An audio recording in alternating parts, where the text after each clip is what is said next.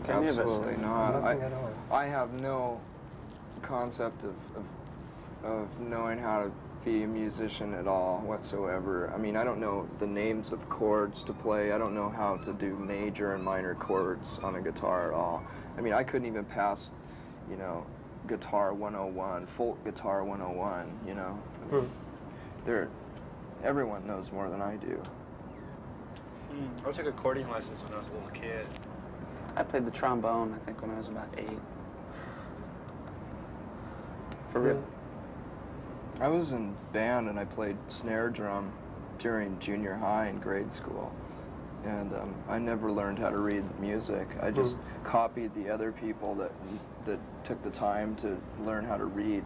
And it was just so simple. You know, boom, tap, boom, tap, boom, He's a tap, good tap, drummer. tap, tap, tap, tap. And I just copied them, you know, just to pass. I didn't see any reason to. Even at that age, I didn't see any reason to learn anything that someone else has written, you know. If you go by a text, then you're pretty limited, you know. Do you consider yourself being more a songwriter or a guitar player? Oh, songwriter. I have no desire to become any better of a guitar player. I just don't. I'm not into musicianship at all. I don't have any respect for it. I just hate it, you know.